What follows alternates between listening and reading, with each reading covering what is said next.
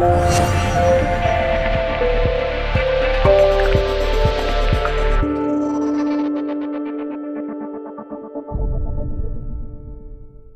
call this talk "Streaming Money," and if you're watching Bitcoin from the outside, if you're engaged in Bitcoin but don't have the time to spend to watch every new technical innovation that is being created with Bitcoin, it's hard to see what's happening behind the scenes. And what's happening behind the scenes is a lot of very interesting work. Bitcoin today is not Bitcoin as it was in 2009. It's continuously changing with new technologies being introduced. And the pace that new technologies are being introduced keeps accelerating.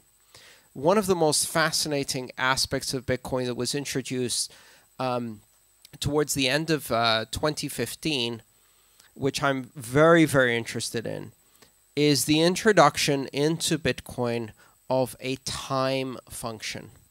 So what this new invention did is it introduced time function to transactions, the ability to control the timing of when a transaction can be redeemed, when it can be spent.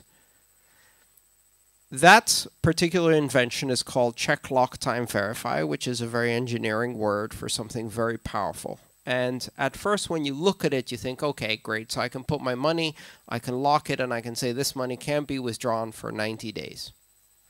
Okay, if some of you have problems with addiction to shopping or, a materialist consumption kind of attitude, and you can't save money unless you lock it away, that could be useful. Okay, you could use it just like that. Just lock my money away for 90 days.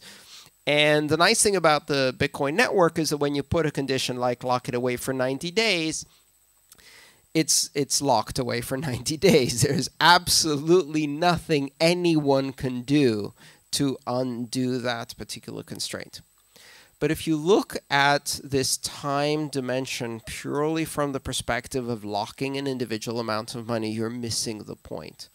Because what's really interesting about this is that it creates a whole new set of applications that allow you to manage the time dimension of money. And this is a game changer, and most people haven't really noticed that things are going to get very interesting very fast in some of the new developments in Bitcoin. One of the first applications that uses check, lock, time, verify and check, sequence, verify, which are the two time-based constraints, is a technology called state channels or payment channels, or more broadly, Lightning Network. How many of you have heard of state or payment channels here? Okay, so that was about 15 or 20 hands. How many of you have heard of Lightning Network? Okay, great. That was about 75% of the audience. And how many of you understand Lightning Network? We got a lot of this, myself included. Okay, very complex technology. So what I want to do is briefly describe this technology and then give you a perspective on something much, much deeper that can happen with this technology. So bidirectional payment channels allow you to do transactions between two parties that are not recorded directly on the Bitcoin blockchain, but essentially mean exchanging promises that have a time dimension, and then setting up this bidirectional payment channel where I say, okay, I'm going to put 10 euros away to communicate with this, let's say it's a bartender at a bar, right? So I'm going to put 10 euros in a multi-sig account, and then we're going to set up a payment channel between us, and we're going to say, okay, I buy one drink, that's, let's say, €1. It's a very cheap drink. And so now I'm going to sign a transaction that says of those 10 euros that we have in a multi-sig together, I'm going to give €1 to you and 9 euros back to me. Now hold on to that transaction because I'm not done drinking. Great. 5 minutes later, I say, that was a lovely drink. I want another one. I'm going to make a new transaction. This one is going to cancel the previous transaction, which we still haven't broadcast, and it's going to say, well, now I'm going to give you 2 euros out of the 10, and I'm going to get a refund of 8. Now hold on to that transaction. It invalidates the previous one. The bartender, if they want to submit it, they get their 2 euros. But when they do that, I also get my 8 euros change. So I'm happy, they're happy. We can both walk away from this transaction anytime we like. And we now have transferred this money, but none of it's yet on the blockchain. Now, this is a really, really good night, so I'm going to have another drink. And now I sign a new transaction that says I'm going to give you 3 euros, you give me 7 back. And we keep going back and forth like this until eventually I say, okay, I want to close my tab.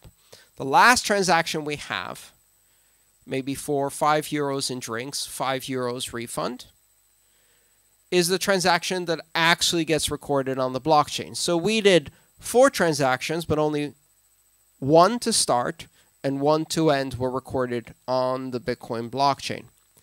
And that's really interesting because in the process of doing that, I could create as many transactions as I wanted, and I could make these as small as I wanted because we're not paying a fee for them. We're only paying a fee for the final balance.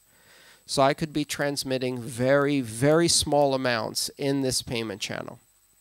Bidirectional payment channels are really interesting technology.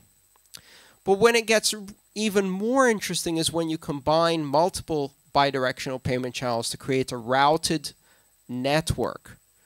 So I'm sitting there with my friend and I'm having drinks and they're having drinks and we have 2 payment channels to the bar, right? And right now I owe 5 euros to the bar and my friend owes maybe 6 euros to the bar. And we decide to play a game of pool. And so I start a game of pool with my friend and we place a bet. And we say whoever wins, it's 5 euros. We're going to place this side bet on our game of pool. So we start playing pool. Great. And I lose because I suck at pool, right?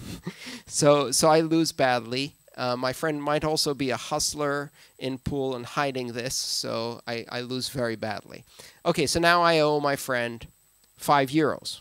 Well, I could pay directly and start a new payment channel with my friend, but here's what I could do.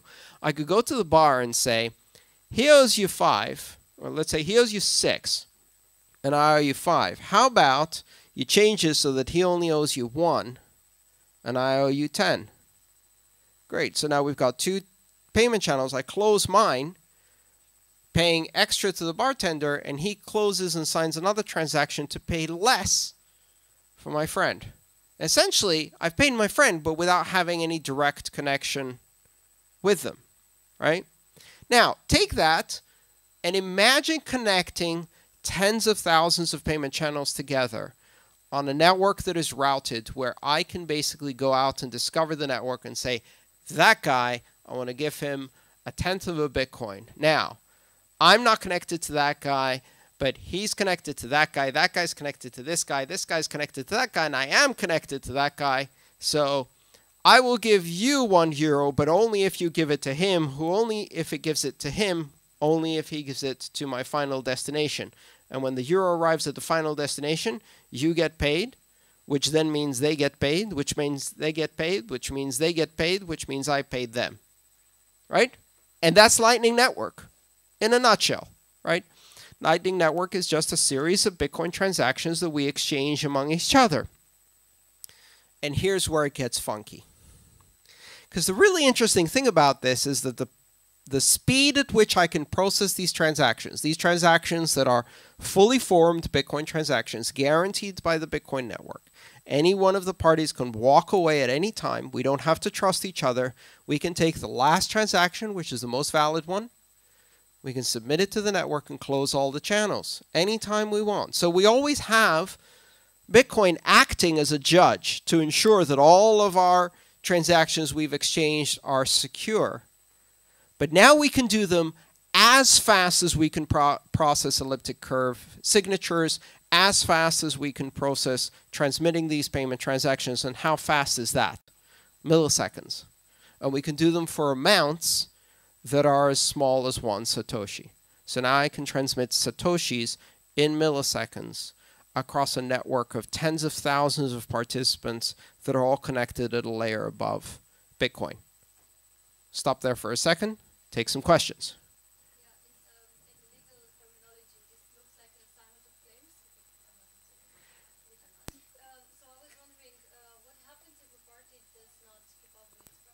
That's really good. So in the legal terms, it's an assignment of claims. It's a series of IOUs. It's a series of forward-looking promises. But the thing is that if a party doesn't deliver on their forward promise, they can't collect on the promise that's coming to them in a routed network. So you extend these promises out to your final destination. They provide the unlocking code that rolls it back so that everybody gets paid. So you don't have to trust anybody in between. If someone doesn't fulfill their promise in between, you just start a different route to get to your destination. No one can take money without fulfilling the terms of the contract. It's a system of smart contracts. So you don't need to trust any of the other participants. In fact, if this is properly implemented, you have no idea who the other participants are. You just say, I'm paying Alex 1/10 of a Bitcoin. Find me a route. Great. It takes 233 hops to get there. I don't care. Just like you have no idea how your TCP packet actually got to Google. You don't care. And it's the same system. In fact, it's better because the first implementation of Lightning Network that we're building is based on onion routing like Tor. So every connection is encrypted, which means that when you receive a Lightning Network promise, you have no idea if the person sending it to you is the person who started the transaction, or it's someone who's just reeling it from someone else. And you have no idea if the next person you're sending it to is the end of the transaction, or they're going to relay it somewhere else. You have only one hop information. And so it also massively increases privacy and anonymity. Let's take some more questions. Yes? This is a smart contract. This is smart contracts using 3 technologies in Bitcoin. One is multi-signature technology. The other one is check lock time and check sequence verify, mostly check sequence verify, which is relative time from the previous transaction. And a new invention called hash lock time contracts, which is a way to forward a promise that can only be unlocked by a secret. Yes. So these are smart contracts using Bitcoin, correct?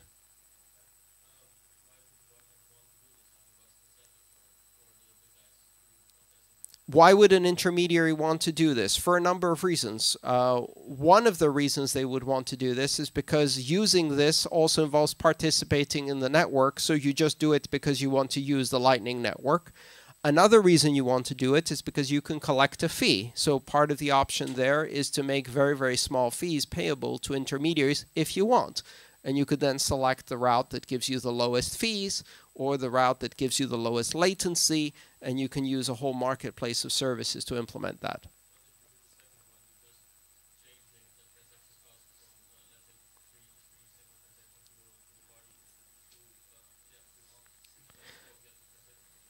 Yes, this would introduce transaction fees, but you can talk about transaction fees on a whole different scale because you're not required to fill a capacity that is very limited, which is a 1 megabyte block. The fees that are likely to be used for something like a Lightning Hub are going to go close to the marginal cost of delivering that service, which is tiny. So you're going very close to zero. Anybody who charges high fees will get pushed out of the market by people who charge much lower fees, and if nobody else wants to do it, I'll do it. Yes.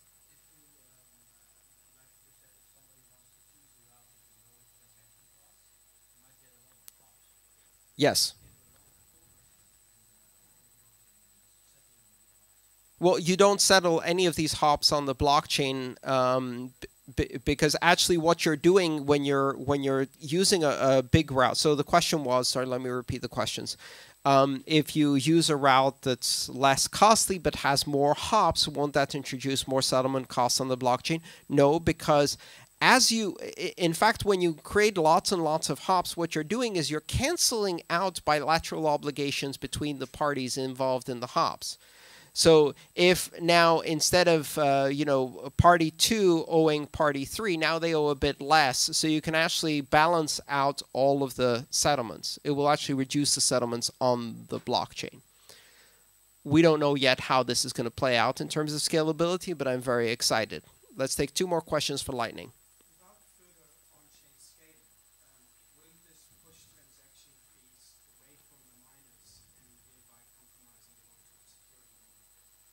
long-term security? Without on-chain scaling, won't this push transaction fees away from the miners and therefore compromise Bitcoin's long-term decentralization and scaling?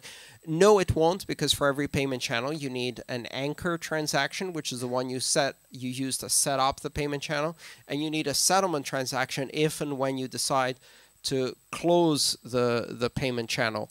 And so you still need transactions. What it expands is the ability of doing a lot more transactions in between those two.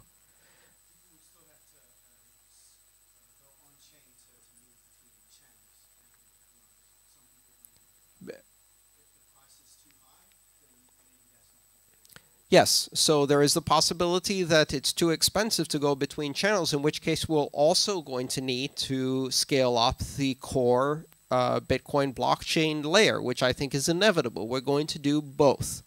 This is not about a choice between scaling on one layer or another. It's about scaling at every layer. What these technologies do is they offer you leverage. So when you scale 1 megabyte on the lower layer, that effect is multiplied by 1,000 on the layer above. So you can have this multiplier effect. Last question on Lightning. Will Lightning Network be compatible with Bitcoin Unlimited? That is entirely up to the Bitcoin Unlimited developers to choose whether they want to introduce that. If they introduced segregated witness, and they've already introduced check, lock, time, verify, then yes, you can run Lightning Network on top of that. You can run Lightning Network on top of Ethereum. You can run Lightning Network on top of any cryptocurrency that enables the 3 basic primitives of checking hashes, multi-signature contracts, and lock time, time-based controls. So it's a network that can be overlaid over anything. All right, great. So now we have a basic understanding. I hope everybody's got a basic understanding. The Lightning Network is this thing that can be layered on top of Bitcoin, creating these bilateral obligations that allow you to stream money at a different scale in time. Here's the bit that no one's noticed yet, which is that when you change the medium, the message changes. When you change the granularity of time, very strange things start to happen. Right now, we think of money primarily because of the containers of money. The containers of money control the way we think about money. So each type of container for money imposes certain restrictions on how that money is used, and we tend to think of money in terms of the containers it comes in rather than as its pure form of transmittable value. All of that to mean this. If it takes 3 to 5 business days to make a bank transaction, as it does in the slowest banking country in the world, which is the United States, if it takes 24 hours to make a banking transaction, if it costs certain money, those things affect the behavior of people who are using money through the system, right? So how many of you here are paid by salary? Okay. And how many of you receive your salary automatically through a bank account? Okay, that's almost 3/4 of the audience. Great. And how often do you get paid? Once a month? Why? Now, this is a question we haven't really considered. What is the nature of pay, and why does it occur at monthly intervals? Why do we chunk money at monthly intervals? And there's a very good reason. This is money acquiring the characteristics of its container, the medium of banking payments, the accounting systems, the ability to pay employees are constrained. It gets expensive to make transfers more often using the banking system, right? So let's look at some parallels in history before. Right now, we're living on the internet in the era of streaming. Streaming has become one of these enormously powerful concepts that is changing the way we consume various things, the way we experience various things on the internet. So, for example, MP3 music is disappearing. Why? Because I don't want to hold 30,000 MP3s on my mobile device when I can stream them in real time from a provider. So how many people here have stopped storing MP3s on their mobile devices and used the streaming service? Right? That's 75% of the audience. This concept didn't exist 10 years ago. A lot of us who were involved in the internet recognize that at some point the value of storing the data versus streaming it live would switch, and no one would store their own music collection. In fact, now a lot of the value comes from the editorial, the curation, the DJ, the playlist, right? If I take my 30,000 MP3s that I have on my laptop and I hit shuffle, bad things happen. Why? Because I have a very broad, multi-genre music collection. So I may go from Tchaikovsky to Iron Maiden to Justin Bieber in 3 minutes. And, you know, that may damage my psyche, especially if I end with Justin Bieber. Okay, I don't actually own any Justin Bieber, but just as an example. The bottom line is that we now value not the permanence of music, but the experience of music. And it's changed how we experience music. The same thing happened with video cassettes. You remember when you had to go to the store, get a video cassette? For anybody who's under 30, a video cassette is this plastic thing that you had to rewind, kind of like a DVD, only suckier. Now, if you experience movies that way, it changes your experience, right? You have a limited catalog. You have to consider very carefully what you buy. You experience it in a different way. You actually sit down through a whole movie and enjoy it. Now we have streaming video. We've changed our expectations. And it hasn't just changed our expectations in terms of using Netflix. The really important impact is with the emergence of things like YouTube, right? So we've gone from experiencing video content in an hour and a half to experiencing video content in 15 minutes to now experiencing video content in 30-second vines and Insta videos, right? And so that experience is completely different. Something happened there when you change the container that changed the actual experience of video. Now you could start experiencing video in much smaller amounts. It could be created by a whole lot of people you've never met who didn't have any production values and still sometimes be quite surprisingly good. Streaming video changed the nature of video. Streaming music changed the nature of music. What happens when we start streaming money? So now think about this for a second. If I can do payments that are on a millisecond frequency and that are as low as a Satoshi, why not get your salary paid every minute? Now, this has some really important implications. If you think about it purely from the perspective of salary, now you're working real time. Money becomes a real time thing, and its nature fundamentally changes. I watched this video the other day, which was a team at a university that created a camera that could take 1 trillion frames per second. And then they shined a beam of light through a plastic bottle. And you see that video, and the beam of light suddenly changes into this chunk of light that is moving through the bottle. You can actually see photons, individual photons clumped together, a pulse of light moving through a bottle. So our experience when sped up, light is quanta, right? It's discrete units. But in our everyday experience, it's not. It's a wave. It's a flow. Yeah? And nature is like that.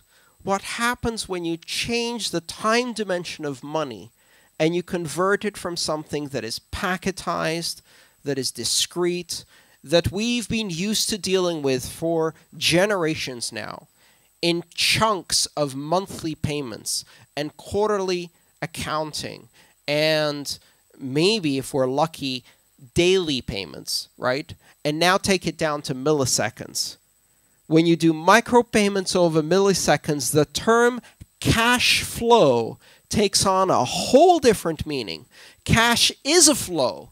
It's a continuous stream that has no meaning as an amount, right? Imagine doing accounting in businesses on a real-time basis based on flows of money coming in and flows of money coming out.